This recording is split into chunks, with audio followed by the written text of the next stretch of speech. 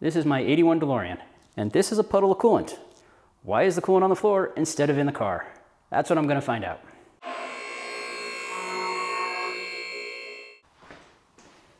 The leak itself is pretty easy to find.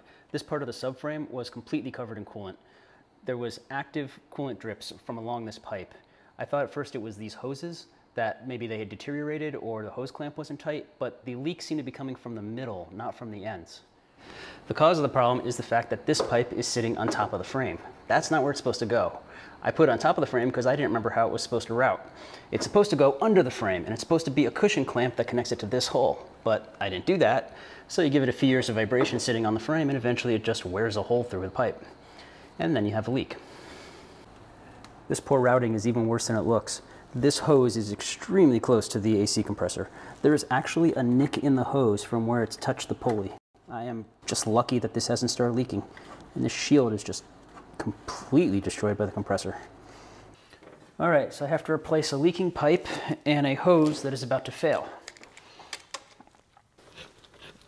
Now let's see how much coolant we get everywhere. No, not much. I guess it all leaked out. Yep. It should just twist out. Okay. And there's the rest of the coolant. Okay. It would appear that I did not put the coolant bucket in the right place. All right, here's the pipe. And here is the groove that I wore into the pipe from letting it rest on top of the frame. Now, an interesting thing is that while resting on the frame, it would partially seal the leak. And when the coolant got warm enough, the metal would expand and completely seal the hole. This meant that I could drive around all day and there would be no hint of a leak under my car. I had to go home, turn the car off, and let it sit overnight before a puddle would show up. I actually went on a trip and I carried 4 bottles of coolant just in case I leaked out, and I didn't need any of it. I wasn't originally going to replace this pipe. I was just going to patch it with this stuff called Fiber Fix, which you probably saw on the pipe earlier. I didn't actually get around to testing it with coolant, but I'm fairly sure it would have worked because I've used this before to fix a hole in my transmission dipstick tube. In that case, I had not properly mounted it to the engine, and it had sunk down and rubbed against the axle. This eventually wore a hole in it, but I wrapped it in Fiber Fix, and the leak is gone. It's been running that way since I've done the repair. I should mention that this pipe is not the original pipe. This is the original pipe that DeLorean shipped with. It has a port for a gasket and what's called the Otterstat. The Otterstat is a temperature switch. It sits in the coolant stream, and when it gets to 207 degrees Fahrenheit, it turns the cooling fans on. The problem is that this is how this pipe was installed from the factory. The Otterstat in this configuration could be below the coolant level if you were a little low on coolant or you had air in your system. That would mean your cooling fans might not turn on if you were stuck in traffic, and then the car would overheat. To work around this, people would install the pipe like this. The problem with this is that the only thing keeping the Otterstat in the car is this fiddly clip that I personally don't feel comfortable trusting to keep my coolant in my car. In my case, the clip actually kept the Otterstat in the car and didn't fail on me. What failed was this gasket. It developed a pinhole leak and sprayed coolant directly onto my exhaust manifolds. This flashed to steam and was immediately visible in my rearview mirror. I was able to get off the highway as quickly as possible, well before the engine temperature rose at all. No damage done to my engine or anything. But now I had to decide how I wanted to fix this. I could just put another gasket in, but I feel like that was just going to fail again. Now, conveniently, I do not need an Otterstat.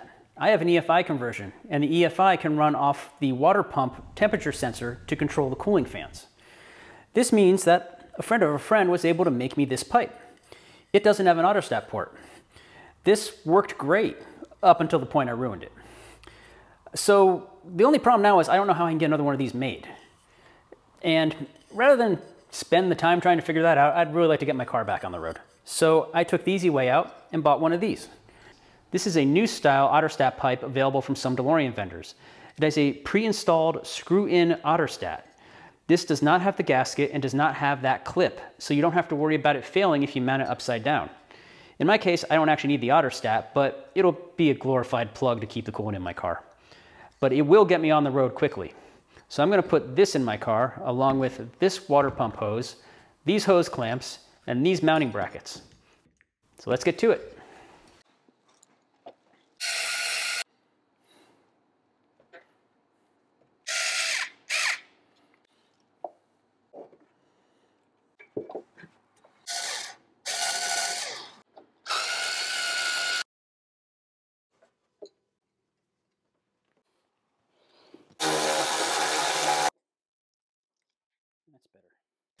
All right, that went pretty well, except for a few small hiccups. One was the hose clamps. These were too large for some reason. I replaced them with properly sized ones that were more robust, so those won't be coming off, so I should be good with that. The other problem was this mounting bracket.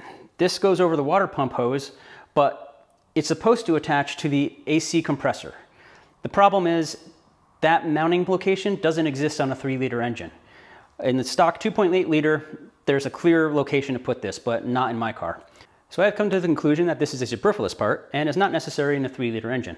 All the belts and hoses clear everything. I'm not worried about having any problems. The other problem I did have though was the location of the cushion clamp. There's a hole in the frame where the cushion clamp's supposed to mount, but when I use that, the pipe rubs against the frame. I'm back where I started. If I adjust it a little bit, then the hose rubs against the frame. Same problem. I don't want to trust anything rubbing against anything. So what I wound up doing was I made use of a second hole that is in the frame. It's a little further toward the back of the car and a little more toward the engine. I don't know why it's there. Maybe it's something with early cars. Maybe some shop or previous owner made a modification. But whatever it is perfect. The hoses and pipes all clear the belts. They clear the back of the car. They clear the frame. Everything's good. So that's where that lives now. And it looks like I'm all set. All I have to do is fill it with coolant and I can take it for a drive.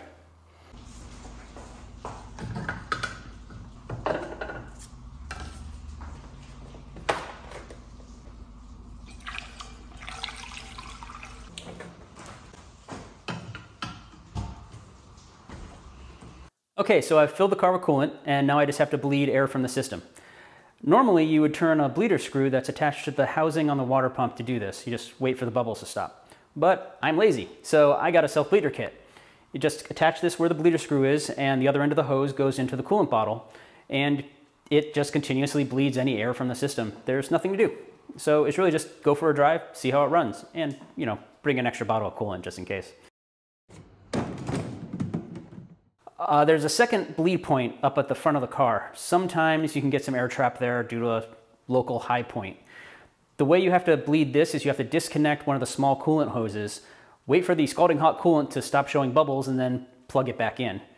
Usually you get burned doing this, it's not fun. But there's also a kit for that, which I've also installed, that adds a valve to this hose. You just have to turn the valve, wait for the bubbles to stop, and close it again. This is a lot easier than trying to pull that hose off and then trying to get it back on without burning yourself. Although the valve does get hot just from the coolant running past it, so you want to use something to protect your hands or a pair of pliers to turn the valve or something like that. But as for right now, I'm all set and good to go. I just need to button this up and I can take it for a drive.